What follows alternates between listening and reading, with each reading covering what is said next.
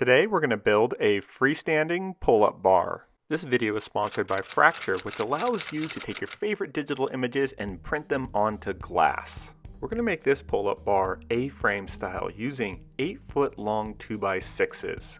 I placed them corner to corner and then measured 4 feet from the opposite corners to create a triangle. I used a Sharpie to draw lines that'll show me what parts of the 2x6 to trim off. I placed a 2x4 corner to corner and drew additional lines which I'll also need to trim along. I used a circular saw to trim the first piece and then used that piece to mark the line for the second one.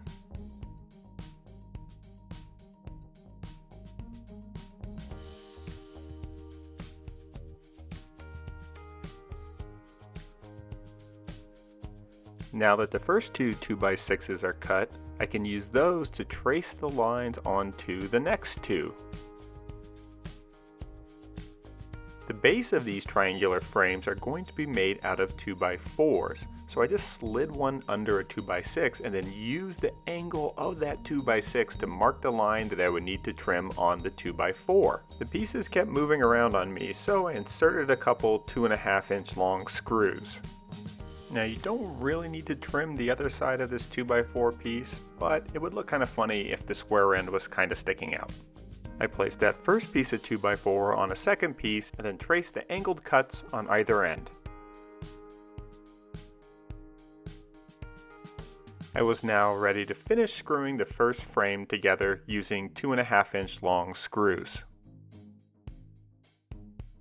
I then went through the same process to make the second frame.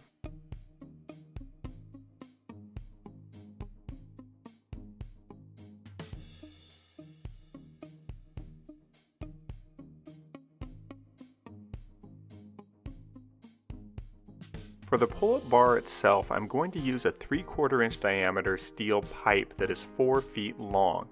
And after sanding it to get it nice and clean, I'm just going to screw some pipe flanges on either end. With the flanges screwed on tightly, I then measured from the outside edge to outside edge of the pipe flanges. I took that measurement and cut 2 pieces of 2x4 exactly the same length. I then added 6 inches to that measurement and cut 2 more pieces of 2x4. I used 2 pieces of 2x4 to measure in 3 inches and then screwed the shorter pieces on top of the longer pieces. I want this thing to be quite strong, so with all the joints I added screws from both sides.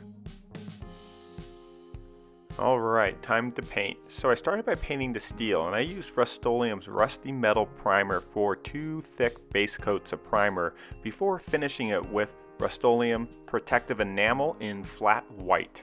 For the wood parts, I just rolled on a real thick coat of exterior latex house paint. I plan on using this pull-up bar outside in the hot desert sun, so the paint will just help protect the wood a little bit. So while we're waiting for the paint to dry, let me tell you a little bit about the sponsor for this video, Fracture. Fracture can take your favorite photos and print them directly onto glass. Just go to fractureme.com and you can upload files from your computer, or you can access them directly from your Instagram account. This results in high resolution prints with fantastic color or really sharp contrast with the black and whites, and what's best about it, they don't need to be framed because it's on glass and already has this cool minimal aesthetic. You can choose from a variety of different shapes and sizes, and then Fracture sends them right to you. They even include the screw that you'll need to mount them. I really like black and white photos laid out in a grid like this. To learn more about Fracture, click on the link in the description box below. Alright, back to the build. For the final assembly, I switched to 3-inch long deck screws. I started by screwing the bottom spacers into one of the A-frames. I used the holes in the pipe flange to screw down the pipe.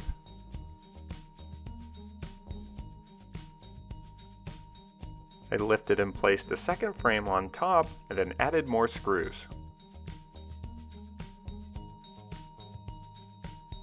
In addition to adding screws directly from the bottom, I also screwed in at angles to really lock the pieces together. For the other end of the pipe, I just used 1 screw for now. This is just to give it enough support to lift and tilt the whole thing up. And now I can use a level to check and make sure that the bar is nice and straight. Now this structure is plenty strong to hold my 170 pounds, but if you wanted to, you could add additional pieces of 2x4 or even some heavy-duty L brackets to increase the strength. The 4-foot wide base makes it quite stable, but if you were going to try to do muscle-ups, I would recommend tying it down to the ground. Now I'm getting kind of old, so knocking out 10 was struggle city, but I'm thinking about doing a pull-up competition with my buddy Mike Montgomery from Modern Builds, so keep an eye on our Instagram accounts for details.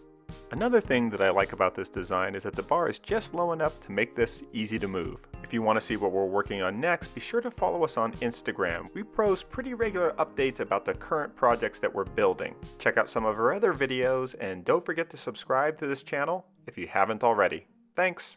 Bye!